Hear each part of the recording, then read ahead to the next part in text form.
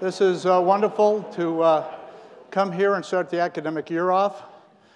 This is my 9th time doing this, and I really appreciate the opportunity of sharing now maybe a look ahead, as well as maybe some recognitions of some of the challenges we have and how we're going to solve some of those challenges over this year or in the years ahead.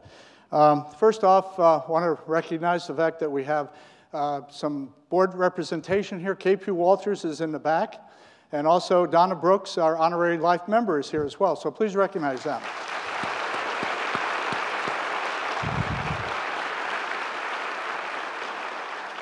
We also have the Faculty Senate Chair, Karen Gibson, and also the Student Senate President, Andrew Plague, and some of his staff as well. So just wave if you can. Okay.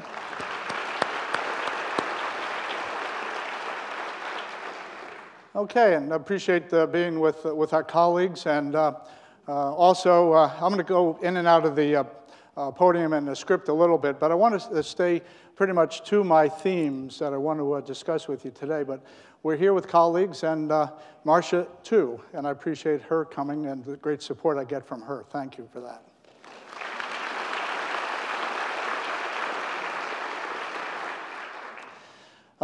Last night, we were at 801.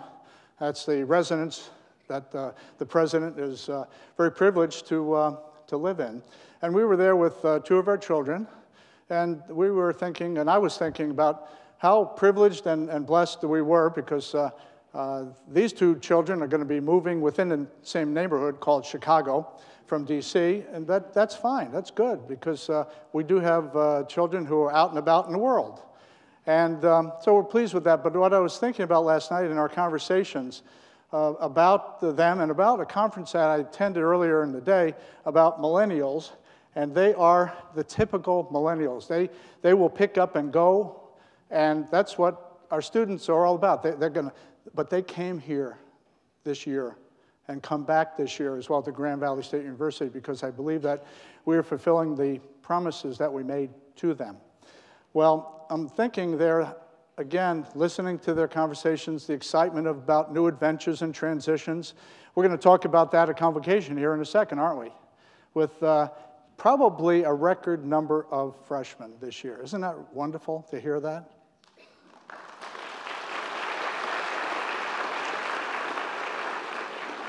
But Marcia and I feel very, very privileged, and we feel blessed in many regards to then come after that reflection last night I had, to come here this morning to start another academic year with you. And, you know, we do have a special place. As our athletic director says time and again, it's all about our school, and therefore it's all about us.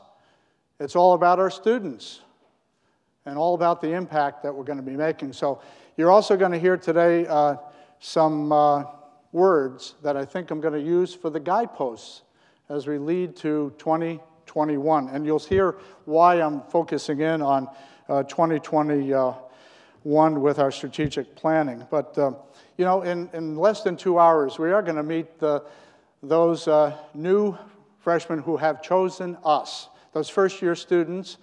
But we also have students that are new to campus, that are coming from community colleges, students coming from the services, students coming to enroll in some of our wonderful graduate programs. We have a very diverse student population when it comes to the array of programming that we have.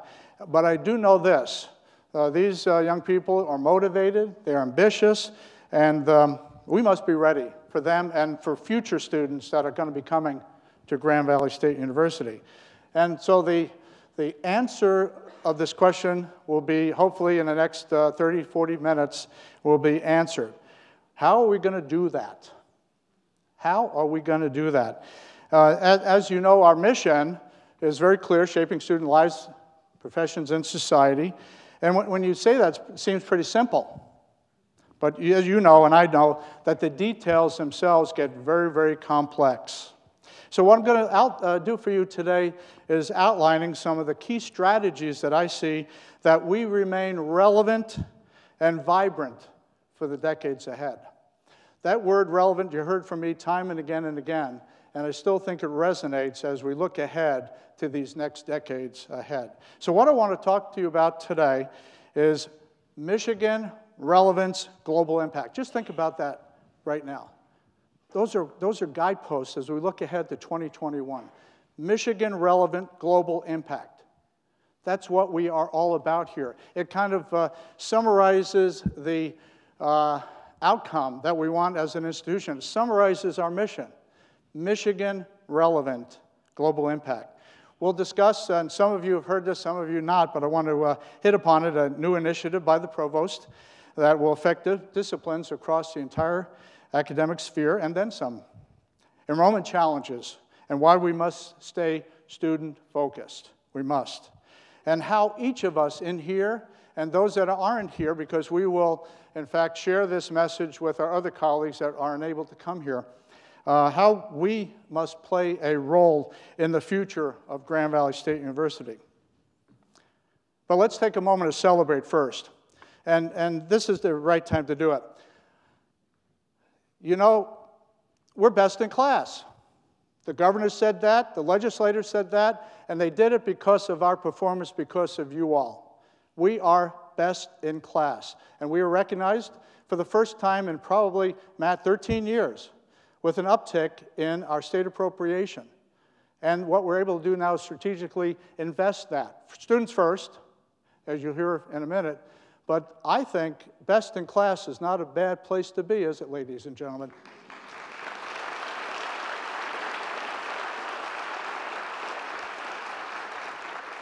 So I mentioned the governor, and you know he's a numbers guy. He likes these dashboards. Well, we've been doing dashboards here ever since I came here because I like numbers as well. Chick knows that. Okay, so does Philip because I ask him for all the numbers. But there was this new funding model dealing with performance metrics.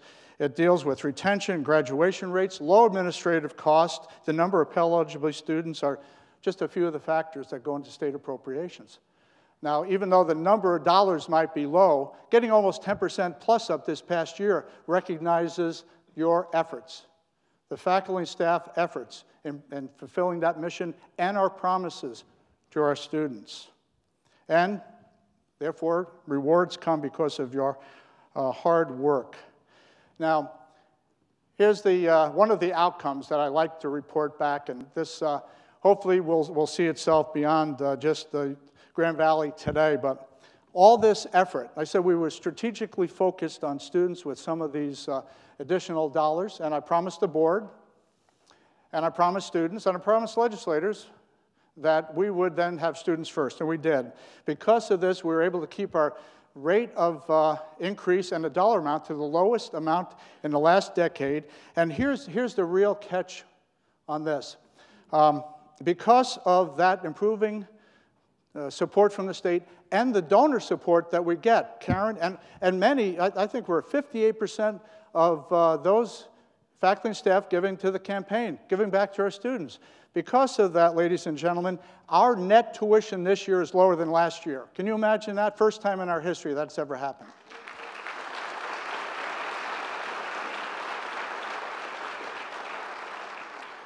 And that is why we keep access and affordability there, and then we want to get them through, as we'll point out here in a few minutes.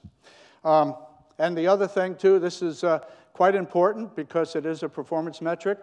Of the 15 public institutions here in Michigan, there's just 3 institutions that have graduation rates above the national average. That's not so good news in some regards, but there's 3 institutions: Grand Valley, U of M, MSU. So we're in pretty good company. But as we'll point out in a second, there's a lot to do with that.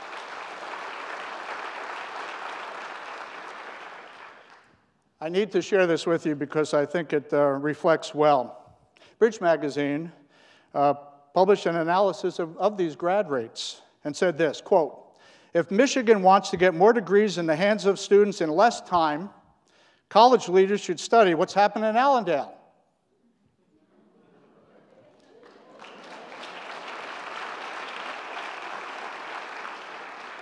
So the results are there. They truly are.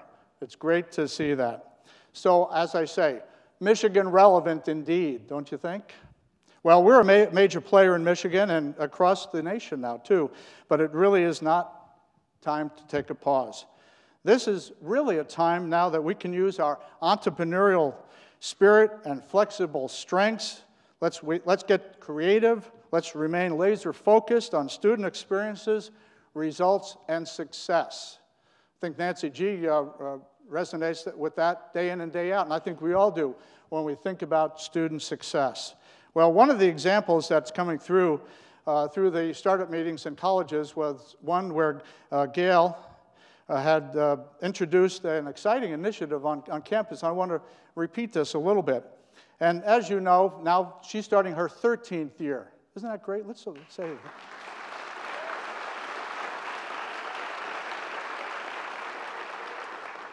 And she continues to be dedicated to exposing our students some of the leading edge concepts and technologies and the opportunities to help students after commencement when they enter the workforce or go into graduate schools. And she asked this, I'm going to quote you. Quote, how can Grand Valley stay distinctive so we can keep attracting the best and the brightest and turn out graduates who are way ahead of the competition and bringing value to their potential employers and to their communities? And so she has started this initiative, and again, some of you have heard, some maybe not, but the answer to this has very deep roots in our own DNA here in West Michigan. And that cutting edge really is in design and design thinking. Not just a buzzword per se, but we're going to invest in this because it's going to differentiate our students in the workplace, and then as they go into graduate school, because we know many of them do go into a lifelong learning model.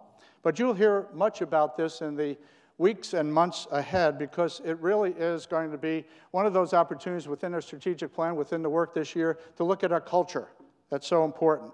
So, but let me define it the way I see it, Gail. This is my interpretation as I see it. It really is it's a system, which I like to look at. As a chemist, I like to see those systems when I deal and design my chemistry, my chemical reactions, and the mechanisms for that matter. It's a system of collaborative planning and problem solving. I like that word too, collaborative, because it does take all of us across the various disciplines. And of course, you know that Gail brought that whole distinctive flavor of interdisciplinary studies right here. This is another outcome of that type of thinking. And what we do is we are looking at the planning and problem solving and the consideration of people who are impacted by a central problem. Now, I'm saying that because I mentioned that we were with our son-in-law and daughter last night. Our daughter moved from a very stable position, now working with a startup company in Houston, Texas. She can work from home, again, a typical millennial. And what she is doing is what's called root cause analysis. She's an engineer, and she's doing the same thing, Gail. I discovered that last night after talking with her. It's design thinking is what she's doing too, and we want to make sure that we can position our students just like that. So we're going to be able to partner with many outside organizations, and we're going to serve the needs of this community without doubt. So I do know that there's going to be an additional advantage to this. We're going to be able to attract more resources to the university as well, and that's always good to hear. So this is going to be an opportunity to look at our curriculum and our co-curricular opportunities. We have one of the leading experts in the nation, John Berry, going to join us. So John, thank you for taking on this challenge, working with all of us, so I appreciate that. But it is going to make an impact primarily on students. And being this flexibility, entrepreneurial type of institution, I just want to report one more that we took last year. And this is where I need to applaud faculty governance. In a year, we were able to conceive, put through governance, and now implement an executive MBA medically oriented to Spectrum Health, which came to us to help solve their needs to develop their talent. Now, that's what Grand Valley is all about. We're going to solve the needs, and we're going to respond to our communities just like that. And governance was one that helped us make sure that it was a quality offering and that we were able to persist. And now we might have models. And Sri, you and others did a fantastic job on that. I'm really pleased with that, sir. Thank you.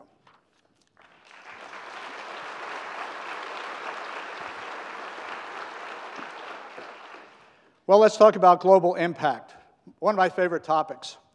And as you remember, when I came here, in my first comments about the university, in my inaugural address, I talked about the global environment in which our students are going to be working and living and attracting great faculty and staff from across the globe as well. I do know that Mark Shaw picked up and stood up really proudly when they talked about that. But, you know, students, with his leadership and others in the Padnes International Center, are studying abroad, as we know, and we have students, international students, coming here, and we have celebrations of some long-standing partnerships. For instance, 25 years with Kingston University, or now this next year, I think it's 40 years with Krakow. And we have others too, but what Mark does is that he focuses in on where are we going to get the best return for our students and for the faculty and staff who are going to exchange with one another. And we've seen some results of that too, because we lead the pack, ladies and gentlemen, with the number of Fulbrights at schools like us. First in the nation in that number. Isn't that wonderful?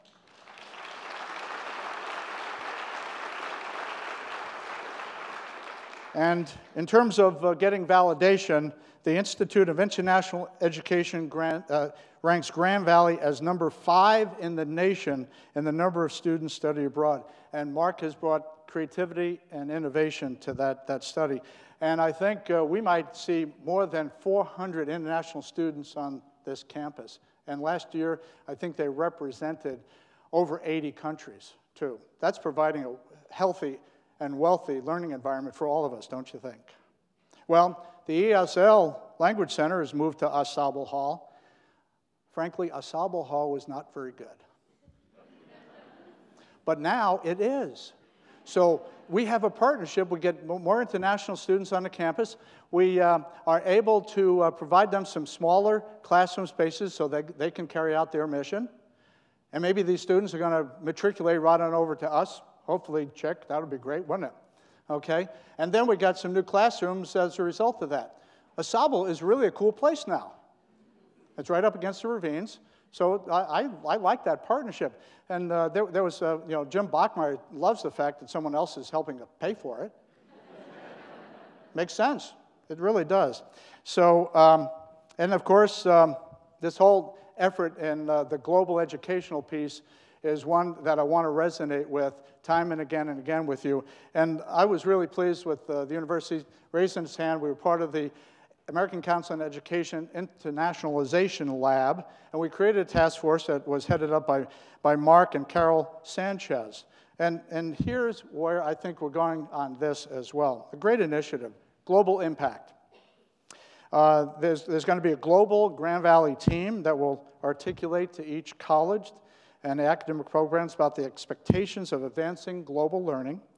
And we know that the students are not going to elect majors that are, say, very, very rich in global learning goals, but I think there's an expectation that within Gen Ed there should be that, and especially in the culturals course. And then that we have at least one of the goals in every major, that there's some connectivity with our students in that major, in that discipline, with the world in which they're going to either continue learning or go into a profession that is, in fact, global. In fact, think about this city for a second. We think about Grand Rapids the way we do, but I think Grand Rapids is becoming a global city. It truly is. You think about the companies that are here. Last night, as I mentioned, I was at Wolverine Worldwide, and they had the millennials there, and they are. It's worldwide. We think of the other institutions around here, but we are now becoming more and more global-like as a destination. And that could be in a variety of the industries that are here, and in particular with the health professions, where we're really making great investments as well. The health professions and nursing. Many students are attracted there because they're very relevant for their future. And so let me just share this one quote with you. Because I believe when you have globally educated students, they're going to be better equipped, without a doubt, to promote diversity and global responsibilities and inclusion and equity. So Nelson Mandela reminded us, quote, "Education is the most powerful weapon you can use to change the world." Well, we all, faculty, staff, those in the advisory committees that help us, the foundation members, leaders in the community. You teach them, you discover with them, and our students will, in fact, change the world. And as technology makes the world small, and we're going to embrace that without a doubt, our students' global impact then will be even greater.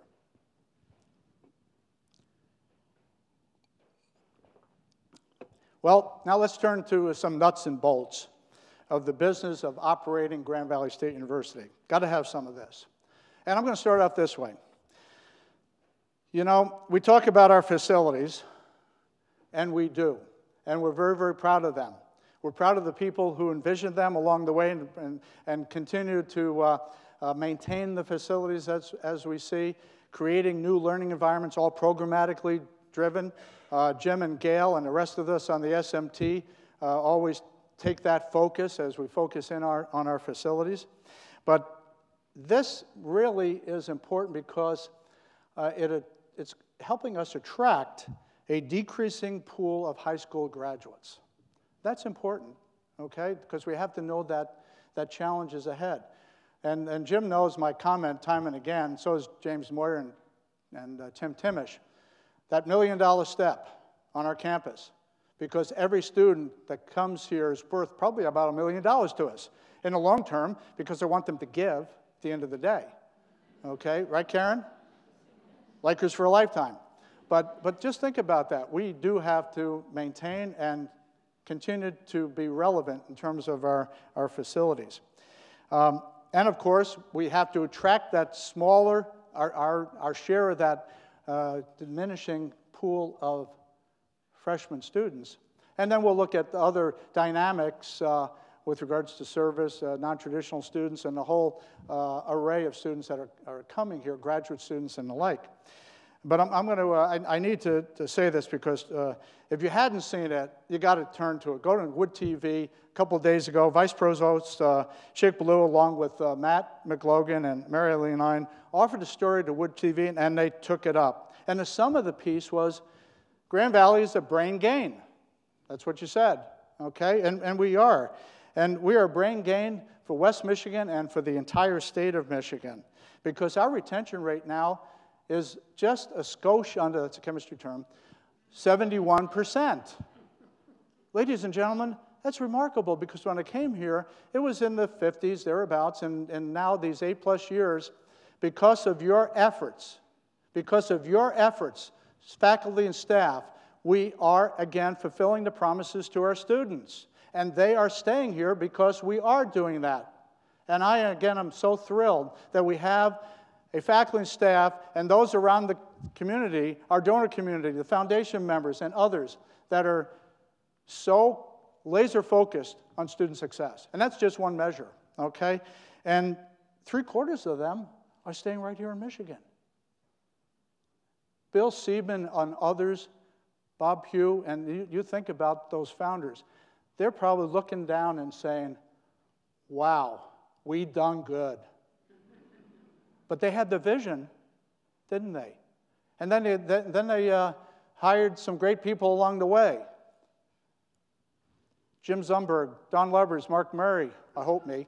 But, you know, that's really, really remarkable. So I think they would be pleased, without a doubt. But let me turn this around a little bit. But Chick also has a watchful eye on trends and demographics. And I'm glad she does, and so does her staff with Chick and others over there, Cheryl and Michelle. And she's sharing this news. And some of it may be, in some regards, some grim news, because there's been a very important study that just came out that with regards to graduates, and there just aren't that many of them. And that trend is going to continue down, right, Chick, over these next few years, until the next boom, I guess, or boomlet, but I don't see that in the future. But the Western Interstate Commission on Higher Education report predicts that in 2019-2020 academic year, high school grads in Michigan alone will fall by 20%. That's not far away. It's going to be below 99,000. And we're attracting maybe, matriculating this year, maybe about 4,200. Wow. We better pay attention, don't you think, Chick? Don't you think we all should be paying attention to that, because that decline may continue to go down in the slope that we see right now. So I think in order to maintain that number that we have of first-year students that are coming to campus, and especially with the academic profile they have, I don't want to miss out on that. It's not about just the numbers, but we want to attract really good students academically who are going to be up for the challenge that they're going to have in the classroom and in the co-curricular activities, in the clinicals, and the internships, and the like. We need to keep the rigor to our program because that's what they expect. After all, they were high flyers in high school, maybe some transferring from community colleges, maybe coming to grad school. They're high flyers. What is it? I think 48 students out of 525 in the PT program. They're high flyers. I think I'll say this, I don't know this for a fact, but if it's profile like last year, we'll probably be number 3 in the state in terms of academic profile, just behind Tech and Michigan, with probably, what do you think, 3.6, 26 or something like that? Probably. But that's not too bad. What do you mean not too bad? That's pretty darn good. Okay? So I think we have to continue to pay attention because it's that market share that will continue to diminish as well. So we have to make sure that we stay on track, stay on course. We have to navigate that world. I love it when I can talk Coast Guard. But this is our niche position. And you know why? I love this too. We are student-centered. Our new mission statement flipped it around. Julie and others flipped it around, student-centered, student success, student-centered. That's what it's about. It's our niche. And I always hear this from alums too. Are you changing the culture? Are we different now than we were 10, 20, 30, 50 years ago? Well, 50 years ago, we didn't have any alums. But we're getting close. First graduates in 67. But just think about that. Are we different? No, I say we're not, because we still maintain those relationships that are so important to our students and to each other. That's that, I call that really, in a way, it's an intimacy. That relationship helps sustain us, helps sustain our students, and keep them on track. That's what it's about. That's our niche. And let's continue to provide that personal attention to each one of our students and care about them. It's not going to change what we do day to day because we're doing it now, but we can't lose sight of that as well. That's our values. And yet, even with that number of 70% on retention, I still think we need to do a better job retaining students who do enroll. We must continue to stay the course. We have to find ways to even enhance those relationships, communications and the like. So I think we must continue to do the job of retaining those students. And this year, we're doing a little bit better. We were kind of going down a little bit, though. Right, Gail? I think we were. Now we may be going back up, and that's good. That's because of all your work and effort, too, faculty and staff together. And we must, I think, continue to entice students who may not want to pursue a degree or at Grand Valley, except for the experiences that they have here, too. It's just not, I'm going to come in here to study chemistry, even though it's good. But I want the experiences of an undergraduate. So, Bart, we got to continue to make sure those experiences are also as relevant as we can make them for them. Keep them here on Saturday night and Friday night and maybe even Thursday night. But the other parts to this, of course, making it relevant, includes, again, outside the classroom. This is where you all come into being. We have to be very intentional on our internship programs, our clinicals, our teacher training, and other experiential opportunities because, frankly, they are the key to our reputation with businesses and communities. They really are, okay? That's critically important. And so, in a way, we're all recruiters, and everyone here has a hand, then, in retention. Well, where else do we have a hand? Well, the reality is that we all are ambassadors, using Karen's phrase, and in her staff. I was with her staff earlier in the week. And again, it's all about relationships. It truly is. And I'm also pleased when I mentioned that we had Donna Brooks here. She's also the vice chair of the foundation. That's an important group to us because they're the leaders, they're the ambassadors. But we all have to help them too because we are ambassadors in our own right too. And so it is about relationships with the students, and then in turn, when they're alums. I was so thrilled that we had the biennial conference here for chemical education. 4 of my students stopped by to say hi. They're into teaching, research, and the like. You know how rewarding that was? They give me a call. Hey, Tom, or Dr. Haas, or Dean. They didn't know T. Haas at the time. Okay? But now they do.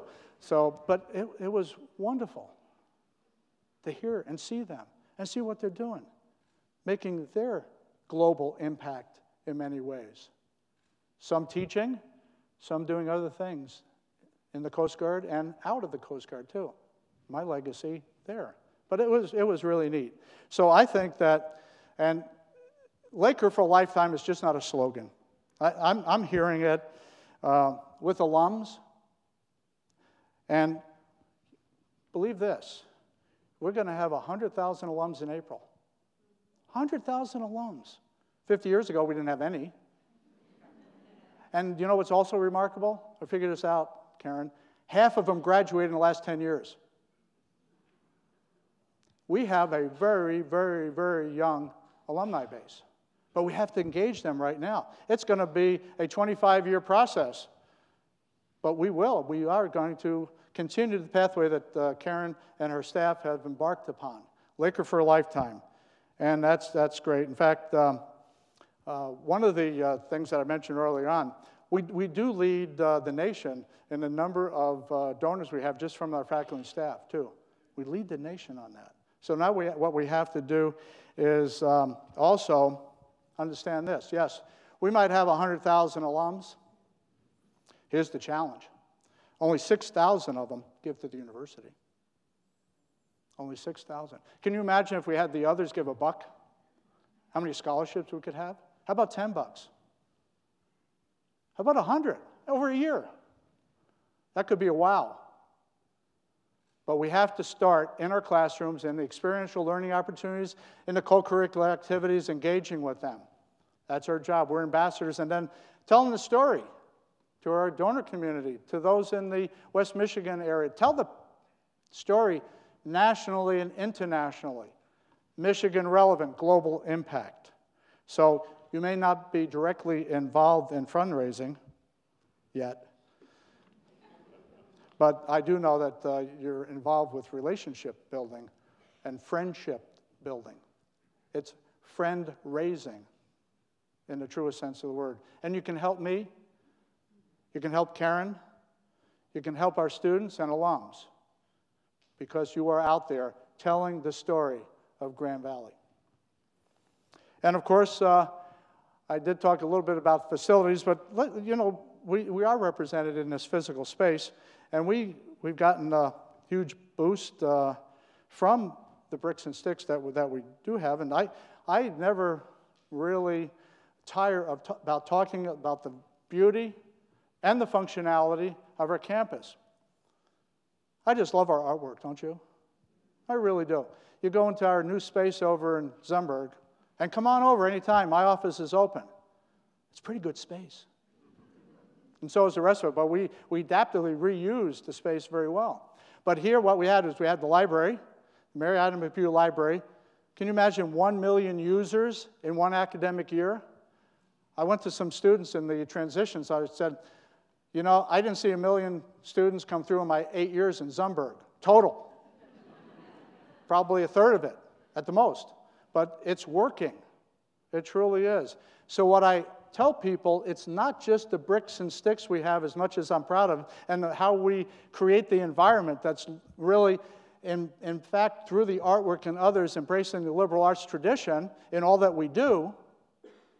But what I say, it's what's happening inside those buildings and in those facilities with our faculty and staff. That is what is really, truly remarkable in my mind. And so I'm going to go ahead and just right now acknowledge the hard work of our facilities crew with Jim Bachmeyer and James Moyer, Lisa Haynes, and Tim Timish. They do a fantastic job, don't they?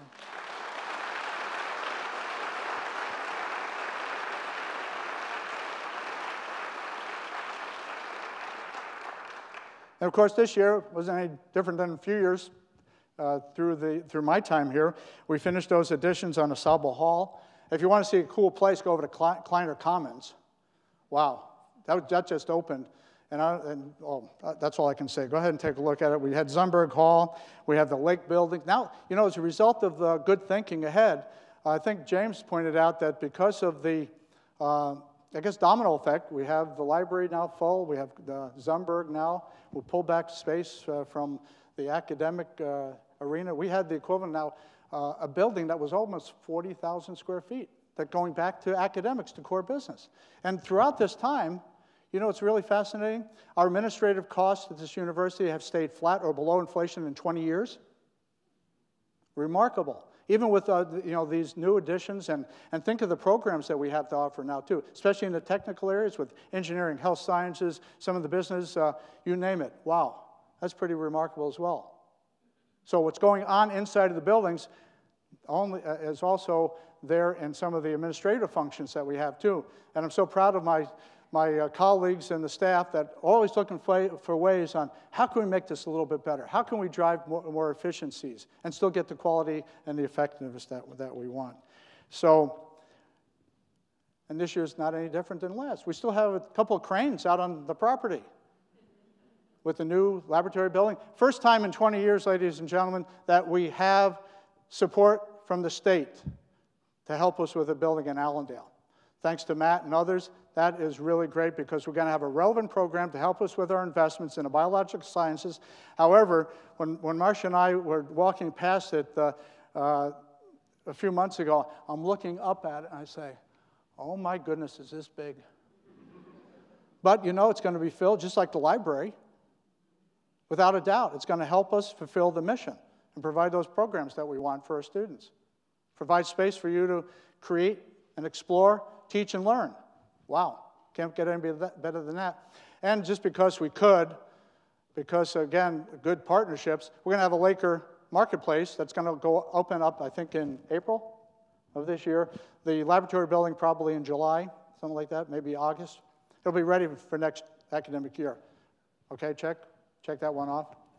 But the Laker marketplace is going to be open. You know, we don't sell many books anymore. We sell electrons and T-shirts and coffee.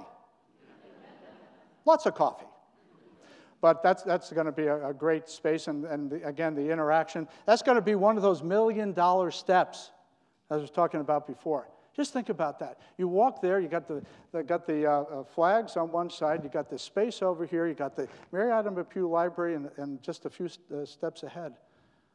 Can it get any better than that if you are an incoming freshman or a returning student or a grad student? Isn't that remarkable? It's because what we do is really have a plan. It's called 5-15-50. Some of you may have heard it, many of you have not, but it's something I've learned all along the way, that we are always looking at implementing some of the programmatic needs in a 5-year window. We have to look at the pro formas.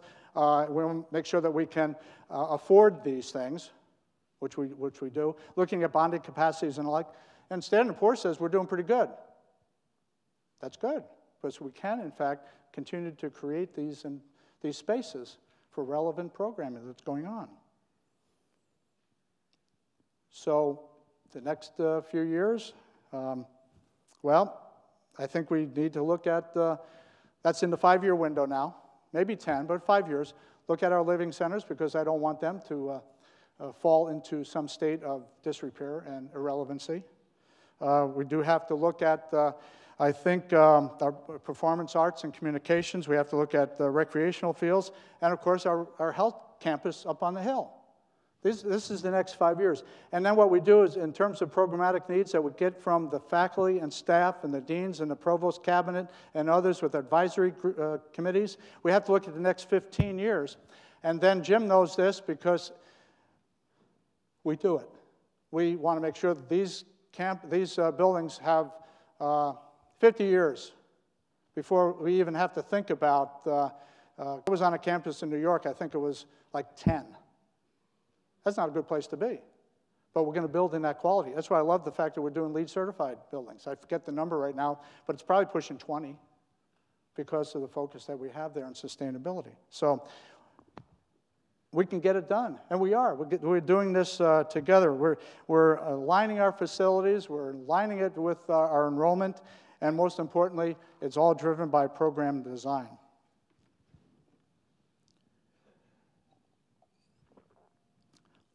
So next, 2021. Why did I use that? Well, Julia Guevara and her team of folks across the campus are focusing in on 2021 as the next horizon for our strategic planning efforts. And the reason why we did that is it's a 6-year window, it's not the traditional 5, is because right in 18, we have our reaccreditation. Every 10 years, a decennial, we have the Higher Learning Commission coming here, and they're going to peel back every bit of the campus just like they did in '08.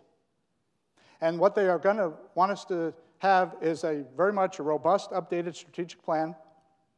And in this case, things do change as well, and think for the better. Assessment and programmatic needs are all going to be driven in this next plan, as well as the reaccreditation efforts as well. But 18, now 18 is really around the corner.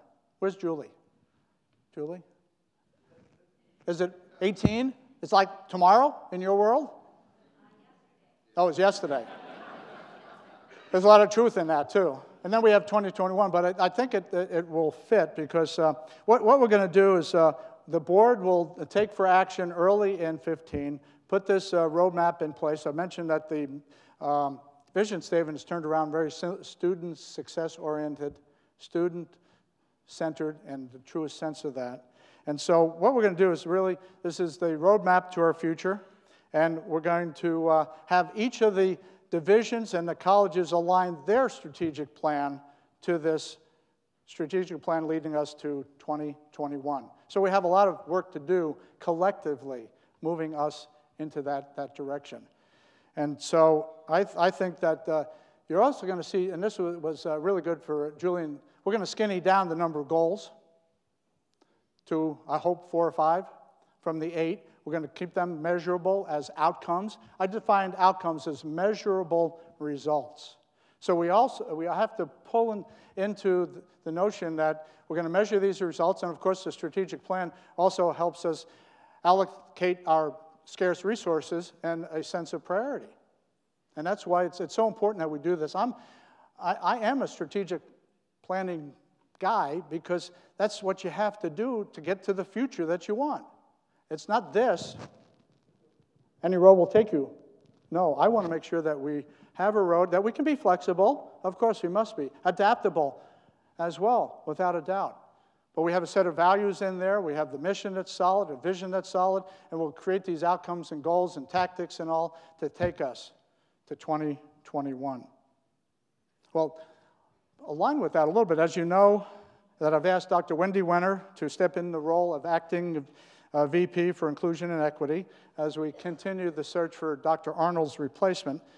Jean needed to leave after 7 years with family considerations, and she did a great job, in my opinion, setting the foundation for a brand new division and linking their work with the strategic plan. I want to continue that, Wendy. It's very, very important. But I've also asked Wendy, in the time that she has, and she, as you know, is a wonderful, wonderful leader. And she sat right at the SMT table from the get-go and started asking relevant questions and perspectives and adding observations and the like. Love it. Well, I want her to review the current bias protocol and our policies to ensure, and the practices too, for that matter, to ensure a safe place for all to work, live, play, and learn. And for example, this is one of the challenges. Sexual assault and violence against men and women will never be tolerated on this campus. Never.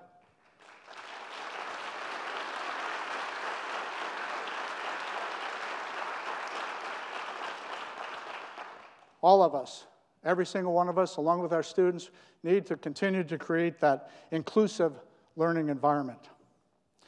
And I mentioned already the tie-in to our reaccreditation efforts. And that's pretty exciting because all this is putting itself into a focus for 2020. And with regards to being on that accreditation effort, you said yesterday, but I'm confident we're going to be ready. You know, to use the Coast Guard again, semper paratus, always ready, always prepared, and we will be there as well. But it's going to be a lot on our plate for the next 2.5, 3 years. So you can see that our plate is full, but I think it's very, very manageable here because we have the time, we have the talent, and we have the resources in place for contingencies. Always build that in, right, Jim? You know that, because we must. We have to be able to adapt in case of some kind of difficulty that we might have. And even if those events are out of control, I want to make sure that we can adapt to those conditions as well. And one of the things that I've noticed here for these last 8+ years is that we never spiral out of control because we always are creating that environment for all of us to succeed. Truly is the case. So the hallmarks of this institution, of course, I think are flexibility and also the ability to anticipate and adapt. So in closing, Michigan relevant, global impact. Michigan relevant, global impact. These are the guideposts ahead. You know, we're about to go into football season. Ready to have the goalposts? Okay. Well, here you go. Michigan relevant, global impact. And we're going to kick a lot through that, without a doubt. Okay? And that's why we're focusing in on this pathway ahead, with the challenges that we see as well. So we will be managing our resources to the best possible way. And interestingly enough, because of that, our communities that are hosting our campuses are prospering as well. That's really great to hear and see. I'm on some groups in Grand Rapids, but I also see some of our impacts in Traverse City, and Muskegon, and Holland, Grand Haven, and now even in Detroit. We are going to help the communities, not because we're imposing anything on the communities, but we're there as one of the assets of the community. Our economic impact, for instance, just in the Tri-County region here, not including the alums, even though there's a lot of them, is $750 million per annum. That's a lot of economic impact. And I think Matt's about 11,000 direct and indirect jobs, something like that. And now we're producing over 5,000 graduates as well. I think it was 5,300 last year. And as you'll see when you check in with Chick's interview with Wood TV, you'll see that many of them are staying right here to pursue careers. And, you know, it's interestingly enough, we're seeing employers come from out of state, coming over here. Folks from Minneapolis, from Chicago. Right, Troy? It's great to see that. Troy's doing a great job in making sure those are connections. Disney, a lot of kids going down there, you know. Or in Detroit, for instance, I think we have a good number, maybe a dozen or so Quicken Loans, all because we're making those connections. So employers from other states are also taking notice of our great talent here. So I think, ladies and gentlemen, with your efforts by preparing qualified graduates, they're going to enable and enhance the professions, of course, and our societies, our mission, of course. And they will have an impact wherever they land, even halfway around the world. In Palau, where one of our alums, Tommy Rengasal, I can't say that real well, Remengesal, has been elected president again of his country, second time around.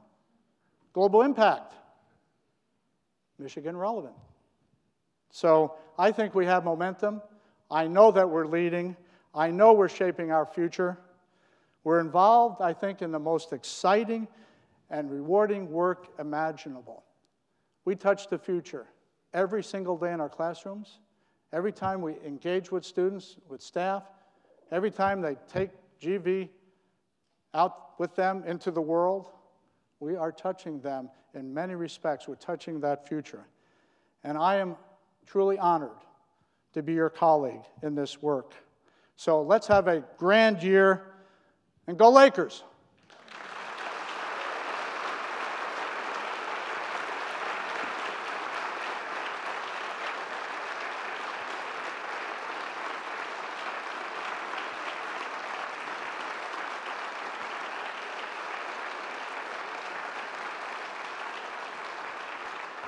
Thank you.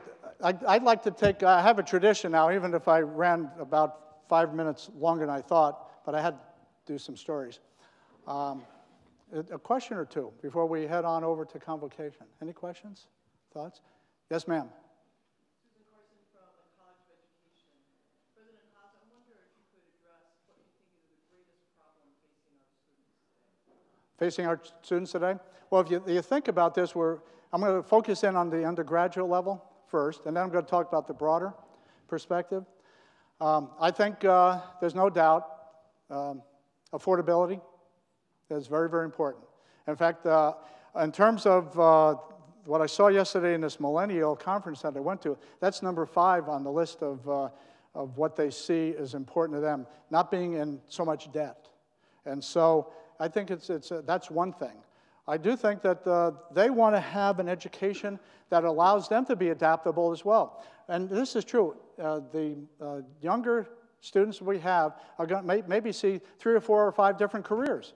So they want just as what we are providing them, that liberal arts education. Maybe the design thinking is going to be able to help facilitate as well. So they want something that's very, very relevant for them so they can take it to Grand Rapids, to Chicago, to Beijing, to Kuala Lumpur. I mean, they're going to go all over the world.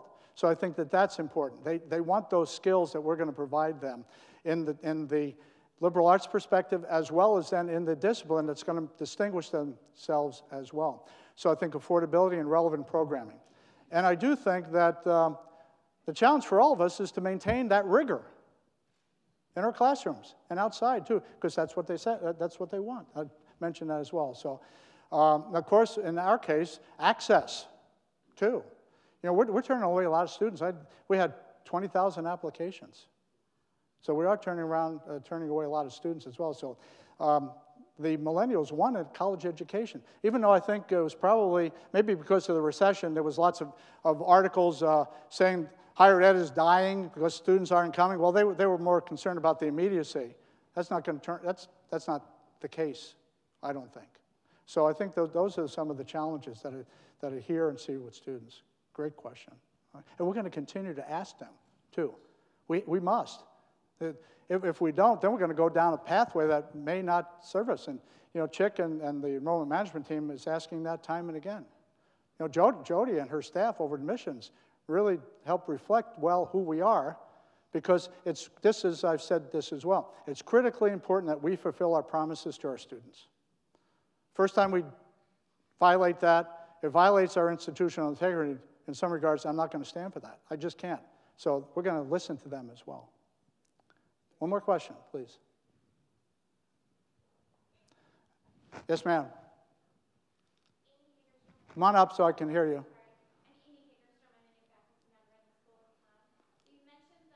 Come on down so I can hear you. Come on down, come on down. Come on down.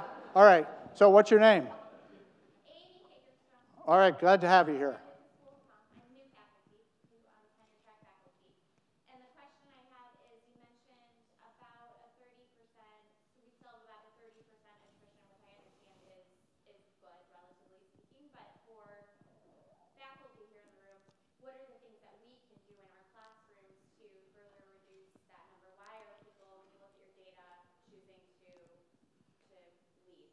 Well, it's a perfect question, and I think, maybe 15 years ago, we were a different campus. We were, I think, a commuter campus in many regards. We are now a residential campus. We had, I think, 6,000 beds right here, maybe another 6,000 across the way on 48th. So we have changed the complexion of the university now being more of a residential. So that means that, first and foremost, the co-curricular activities and engagement with other students is so important. And if we can facilitate that in and outside the classrooms, so much better. In fact, many of the co-curricular activities are within the disciplines that we teach. And we can be mentors and role models. I love that role. I'm an educator. I love that role because every year is different because you have every single student with a different story to tell, and they're still telling it, they're still being impacted, and they're going to continue to tell it. So relationships is the most important thing. Get to know your students. Get to know them individually. And when you show that to them, that you're interested in them as an individual, we will make sure that that number goes up. Now, some people will attrit because of family conditions. We're going to make sure that financial perspectives aren't one of those issues. You know, I think it's really cool when we were innovative with the grand finish. Familiar with that? We give $1,000. In a way, we were counterintuitive to the rest of the nation. We reduced tuition for a senior. Most schools across the nation will sock it to the juniors and seniors because we got them. We did the opposite thing. We're going to get them out here. In fact, in 4 years, 32% have no debt if they stay with us, and stay with us according to stats that Phil Labadie gave to me. Relationships. I love that question because if we can do that, remember we talked about that intimacy? That's what it's all about, that relationship. And we are a different place. Having a campus right here as we have, and I'm with all the resources we have, making sure that they know where to go because they're young people. Now, in terms of relationships with a non-traditional student or a service member, maybe a graduate student as well. Again, they all have different needs and desires, so we have to get to know them. I love that question about relationships, ladies and gentlemen. Okay? Well, with that, I think I need to go get a robe on, so do others. Let's meet 4,200 new students. How about that? Thank you.